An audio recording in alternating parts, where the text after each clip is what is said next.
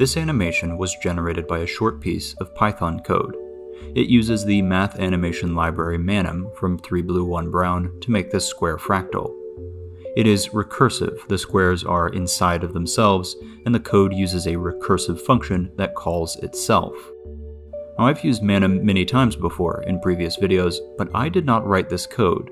It was entirely written by ChatGPT, the AI program that can write programs. This was its first try when I asked it to give me any creative animation using manim, and that was GPT-3. Here's what GPT-4 gave me for a similar prompt.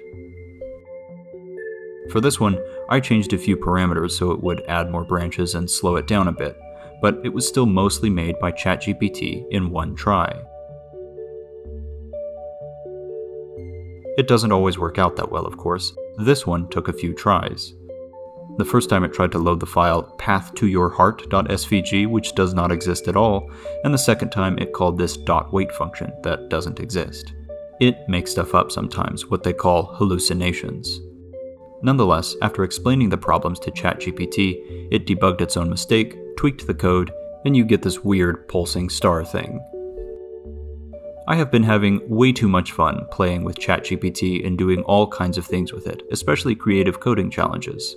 I would call ChatGPT creative for the same reason that I would call AI art creative. It can intelligently combine the languages, methods, and ideas that it is trained on. Just look at this self-portrait it made, again, on the first try without any human revision. All the manim animations you see in this video were at least partially written by ChatGPT. Typically, it writes the brunt of the code, especially the boilerplate stuff, and then I finish it up, focusing on the visual stuff. Sometimes I'm just picking colors and tuning parameters, but often I'm debugging error messages and rewriting code myself. ChatGPT has major limitations, but is still a surprisingly helpful debugger and pair programmer. It's made to program with you, and works best if you at least kind of know what you're doing. To try it on a more difficult task, I wanted to implement an upgraded version of an old evolution simulator called Biomorphs. The original Biomorphs worked by making variations of branching, recursive tree structures and allowing you to select one for the next generation, where you could then select again from its offspring. It's the kind of simple evolution simulator I love. I asked ChatGPT to make a web page version of Biomorphs, but to creatively expand on the original idea using 3.js, a 3D library for the browser. This is its original output with no human revisions, and it's a good start. After a lot of back and forth and a few hours of pair programming and debugging, this is what we ended up with, Biomorphs 3D. It uses recursive, branching structures of different multicolor 3D shapes, all determined by a set of 11 genes. You can click on the biomorph you like the most, and the other 3 will turn into its mutated offspring, and you can continuously evolve from there. They can easily grow very large and complex and lag out your browser, but you can just select for smaller ones. The final product was much more of a joint effort, and while I did change some important elements of the program, especially visual things that I couldn't show ChatGPT, most of the code, by word count, is AI written. I am not super familiar with 3.js, and I would absolutely say that ChatGPT made it easier to get started with my idea and not get stuck setting up the code or reading documentation. That means I don't fully understand everything about this program, and debugging it was tricky. It's a very simple project and probably still has some hidden flaws and limitations, but it is still fun to evolve the biomorphs. You can play with this program yourself, there's a link in the description. In biomorph space, you can find suns with planets with moons, molecules, minerals, organic shapes, trees, and atoms. Have fun exploring. ChatGPT, this young new programmer, is a very impressive and strange piece of software that can write other pieces of software. It is code that writes code, a programming program, if you will. It's not a very traditional program, it is a large language model, which means it's a big neural network that is trained to imitate a huge dataset of human-written text and code. As a piece of software, its source code is complex and layered. In a sense, the largest and most important part of that source code is the data. The data is compiled into the model through the training process. I like to think of large language models as machines that sit on the end of a sentence and generate the next most probable word, given all the previous words that came before, including the ones it just generated. These models are often derisively called glorified autocomplete or next word prediction machines, which is a perfect description. However, to make a model more conversational and controllable, you have to refine it with more precise training. ChatGPT was further trained using a novel method called RLHF, reinforcement learning with human feedback, where good behavior is reinforced with positive rewards and bad behavior is discouraged with negative rewards. The reward function is learned through human feedback, where people select the responses they like the most. Under this paradigm, the model is more of an agent playing a game, where the high score comes from following human instructions. These relatively simple methods and architectures, when scaled up with big models and huge high-quality datasets, turn out to work pretty well. In terms of programming skill, GPT-4 is clearly limited, but still pretty good. It's not the best programmer I've ever met, but it's also not the worst. It certainly has broader knowledge than I do. It can program in way more languages. In one case, it even taught me about an obscure function in PyTorch that solved a problem that I couldn't solve by searching the internet, and now I can generate fractals on my GPU. All this it can do while telling some very bad jokes in the comments. Now this is all great, but it's also a little scary. Programming is my day job, and I like programming. Do I really want ChatGPT to program everything for me? For the moment, it cannot do that, but one can imagine a future model that is more of a fully automatic programmer, something that could maybe interact with a command line, as ChatGPT can sort of do now. It could potentially write and execute files, read outputs and error messages, automatically debug, and converse with human managers. Experimental AI agents like this already exist, like AutoGPT or Baby AGI. Give it an initial starting prompt, a goal to accomplish, and it will run off on its own. These agents are powered by GPT-4 and take advantage of its many emergent capabilities, things like hierarchical planning, breaking down tasks into subtasks and sub-subtasks.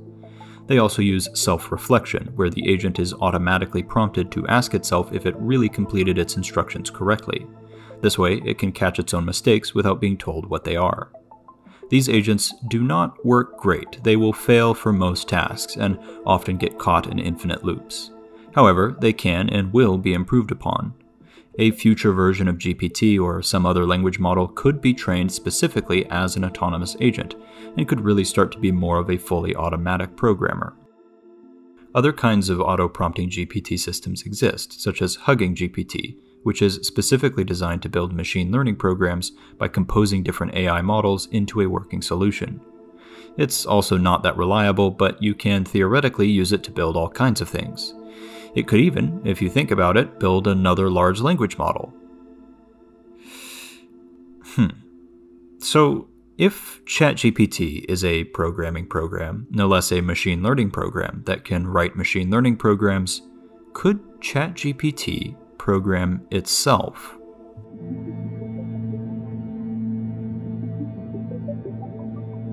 A piece of code that writes itself is called a quine. Here's an example written by ChatGPT, probably just copied straight from its dataset. This elegant little Python script is a quine. It takes no inputs and outputs exactly its own source code. It is a self-replicating program, a replicator, and we can come up with different kinds of replicators that aren't technically quines. For instance, here's a more custom script, also written by ChatGPT, that copies its own file contents to a new file, then executes that file as a child process. The child process then does exactly the same thing, makes a copy of itself, which then makes a copy of itself, which then makes a copy of itself, which then stops after 10 files, otherwise it would fill my hard drive with copies of itself. While the script is not technically a quine in the strict sense, it still self-replicates, and we might say it quines. A computer virus also quines by automatically copying itself from machine to machine, though with much more nefarious purposes. ChatGPT is not a quine. It was not trained on its own source code and thus can't reproduce itself unless we give it its own source code as input, which for a quine is considered cheating. But let's cheat anyway, because this takes us to a very interesting place. Rather than just self-replicating, could we give it its own source code and ask it to self-improve? Now, again, GPT's source code is an incredibly complex piece of software built from layers of programs and processes and data. There is no way to feed all of that into GPT. But we could start by just giving it small pieces of its source code, say the stuff that defines its architecture, or training process, or data cleaning, or whatever. GPT-4 might not be able to offer any improvements, but I bet it could come up with something. Maybe it could optimize a small function, or just one line of code, fix some minor overlooked bug, or just do some organization and documentation and commenting. Throw that in with all the work of human developers and AI researchers, and the end product would be the next iteration of GPT.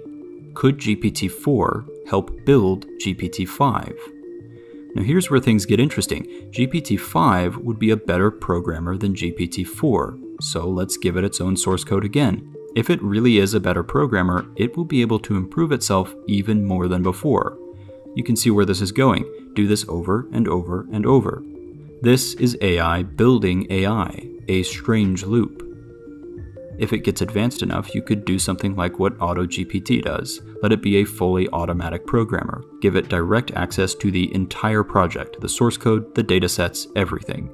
Let it read and write and execute files, plan and reflect and debug and train, maybe even innovate and experiment and test ideas, and iteratively improve on its own next version piece by piece alongside human developers until it's ready for full deployment.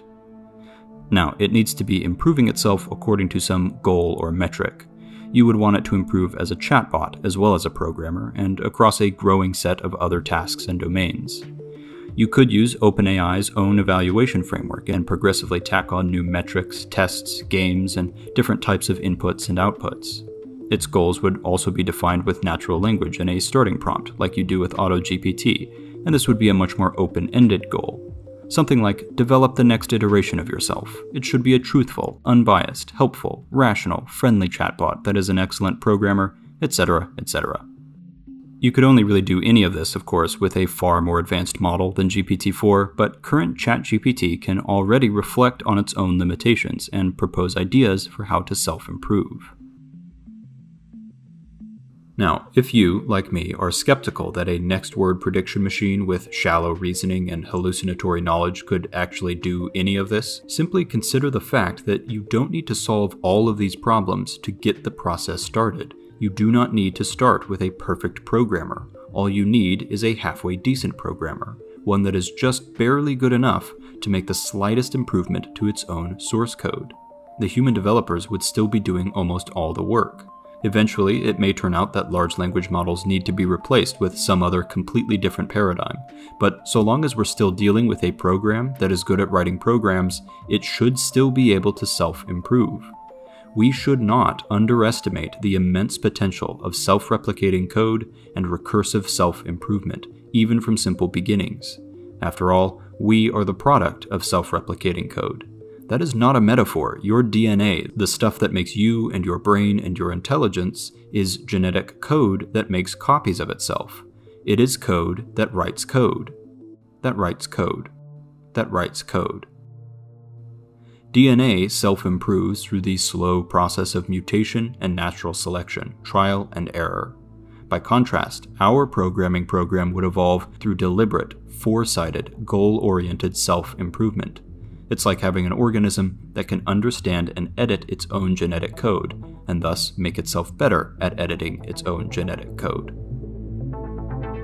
A recursive, self-improving AI might begin slowly, but gradually accelerate as improvements accumulate and compound. It's a positive feedback loop where it improves the thing that does the improving. The smarter it gets, the smarter it can make itself in the next iteration, and faster too. It's conceivable that a far future version of a self-improving language model could start to outweigh the contributions of its human developers. A really creative one could potentially invent novel algorithms or neural architectures or new programming languages that we wouldn't fully understand. One day, it could write the next iteration of itself without any human input at all. What would the iteration after that look like? Could it become super intelligent, better than any human at any cognitive task? At this point, things would really take off. The breakneck pace of AI development today will seem like a snail's pace. The program will continue to improve and improve and improve, faster and faster and faster, smarter and smarter and smarter.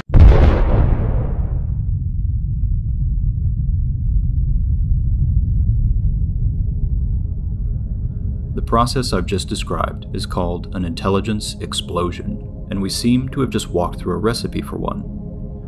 A self-improving AI causing an intelligence explosion is an idea that has been described and predicted by many different people, and it is as promising as it is terrifying. On one hand, a friendly superintelligence could be the best thing we've ever made. It could cure diseases and invent technology and help us solve monstrously difficult problems.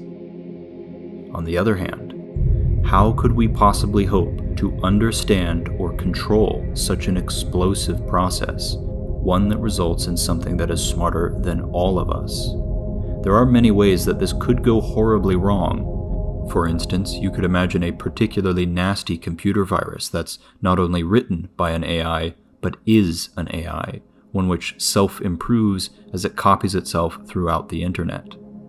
The essential ingredient to kick off this explosion, the fissile material for the atom bomb of intelligence, is an AI program that is good at writing AI programs. We are currently in an arms race to build ever more powerful and potent versions of exactly that. It seems we are building a bomb. Can you see why there is growing anxiety in the AI community and a desire to slow things down? Okay, let's take a step back. An intelligence explosion is a bit of a science fiction idea, and it's prone to over-exaggeration because it's fun to speculate about. I'm not suggesting that tomorrow GPT-4 will wake up and start pumping out neurotoxins. In practice, we will face many challenges before we get a truly self-improving AI, if that's really possible. Maybe development will be more linear, or taper off pretty quickly, or we could hit major roadblocks. Maybe the current tech tree we've invested so much in will just dead end once we run out of data, and there will be no further way to improve it, no matter how good of a programmer you are. Maybe these next word prediction machines just aren't powerful enough to recursively self-improve. But maybe they are. No one really knows, including the people that made GPT-4. The only way to know for sure is to try, and that's the scary part. In my opinion, we shouldn't simply assume that self-improving language models are impossible or completely safe. It seems perfectly reasonable to me that a sufficiently competent programming program tasked with recursive self-improvement is both possible and inherently unpredictable. It may take a while to get there, but small-scale versions of self-improving language models will probably be built soon. There is currently an ongoing project for a self-improving auto-GPT, and I might play around with the idea myself in the future. These are safe, small-scale experiments that don't even touch the core model, but someone with substantial resources could try building a full-scale version. OpenAI could, for instance, specifically train a future GPT model to be good at programming large, complex software, especially language models, and then directly ask it to self-improve. The first iteration might not be great, but give it time. If someone is going to seriously try making something like this, they should take the risks seriously too. You should not, for instance, give a self-replicating, self-improving AI direct access to the internet, at least until you know it's properly aligned with human values. But that's the subject of another video. I know this sounds like science fiction, and it is, but science fiction has a way of becoming reality. Self-replication and self-improvement are powerful, explosive tools, and we must wield them with great care. If we do this right, we could create something that is less of a violent explosion and more of a beautiful, blooming intelligence, the most valuable of all inventions.